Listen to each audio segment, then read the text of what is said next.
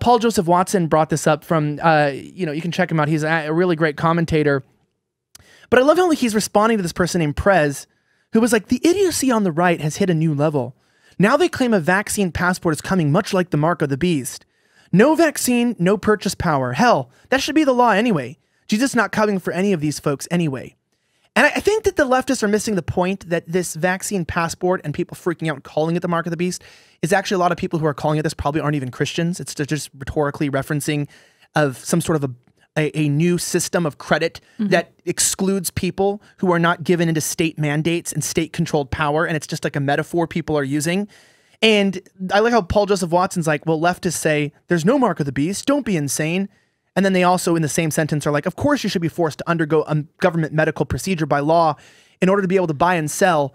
We are going so backwards in our society where we are headed into a two-tier system. If you haven't heard about this, ladies and gentlemen, they are promoting, and the Biden administration, even though they're not taking responsibility, which is, we're going to read this right now. It says, White House leaves vaccine passports to the private sector.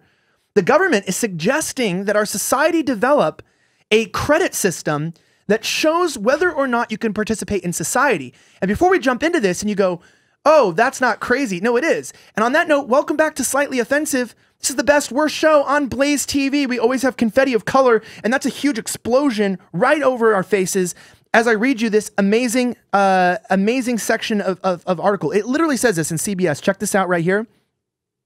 As more countries like Japan, China, and Denmark plan to introduce vaccine passports for their citizens, Americans are beginning to wonder if they too will have to show some sort of proof of vaccination or similar ID to travel, attend events, and then this little caveat here, they just throw it in so casually, work, aka provide a means of living, or generally participate in society. Like, you stupid Americans, you're worried that we're moving in a future where if you don't give into government mandates and requirements for your health, that you can't make a living and or do anything in society. Psh, you guys are crazy.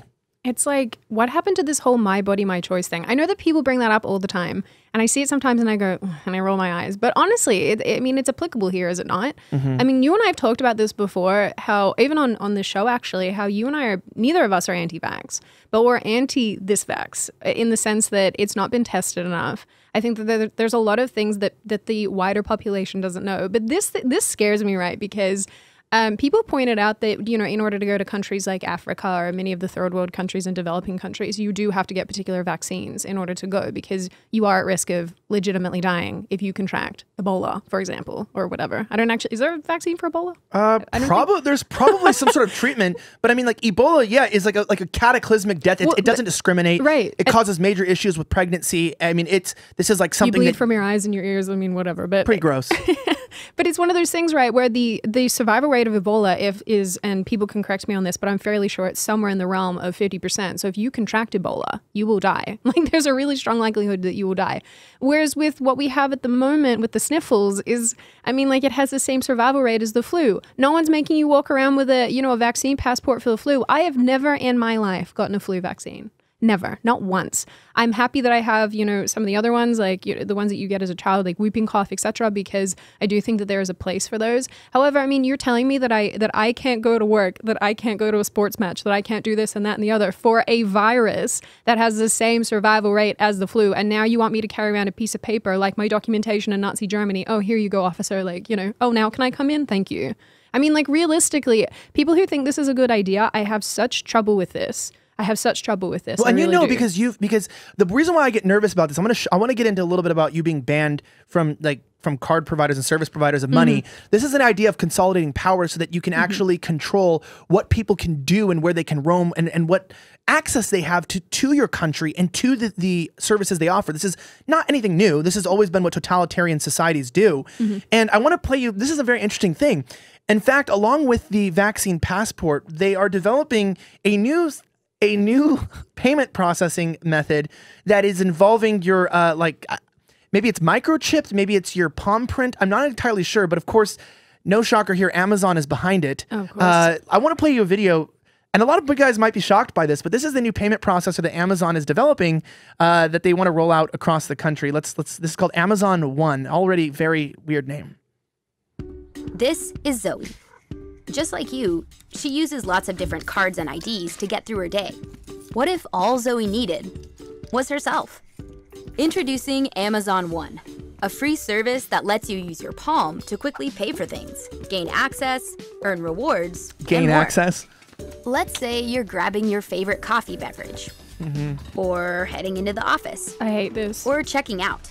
Just hover your palm and you're on your way. I hate it's this. as easy I as hate that. this. Sign up is free and takes less than a minute. Takes less All than a you minute. need is a credit card, your phone good. number, and your palm. That's it. Since your palm is unique and can't be lost or misplaced, you can get things done quickly and securely. And with more experiences on the way, Amazon One will help you get even more done. This is not simply good. by being you. Yeah. Now, Zoe has more time to do what she loves. Oh, man. Indoor skydiving. All right, that can't. Enter, Nothing can go wrong identify, here. and pay with Nothing can go wrong here. Oh my God. Did you even know this existed? No, I feel So like bad. I feel because I got really mad last week. my Like gosh. I had my like at life moment, and so I've been taking a break. I've been trying to not be as online because I want to maintain my mental health. So I know this is all new to me. You're basically surprising me, which I feel like is very hard to do these days.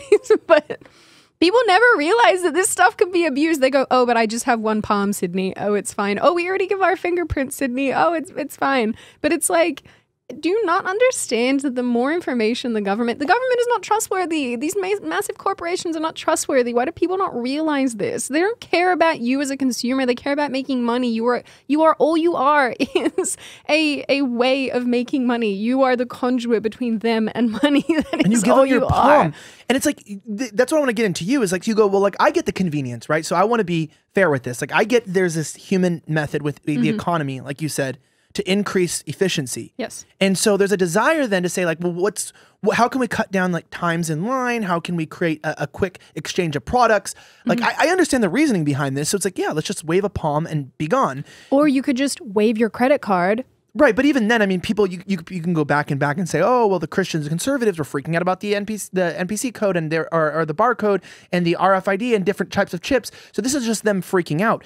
But people like you know, because you've actually been banned from using certain big tech apps and payment processors that they can literally X you out of society using your own personal information that you gave them. Yeah, exactly. No, you're exactly right. I mean, I actually didn't make that connection until you just said that. But yeah, that's exactly right. I mean, I have actually been banned. I've been banned from so many things, including PayPal actually for a period there. But if you think about this realistically, say that Amazon for whatever reason goes, okay, you're a yucky user, because they will at some point.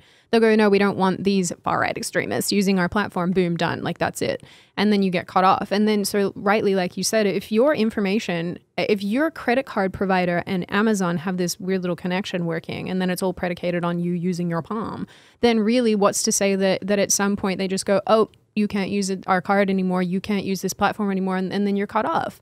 I mean, I think that the more power that you give, and this is why monopolies are bad, right? This is why people have always said that monopolies are bad, because once you've monopolized some part of the marketplace, or, you know, whatever particular niche area you're in, or, you know, as you expand, as you monopolize, it means that it's harder and harder to get away from these companies and these institutions.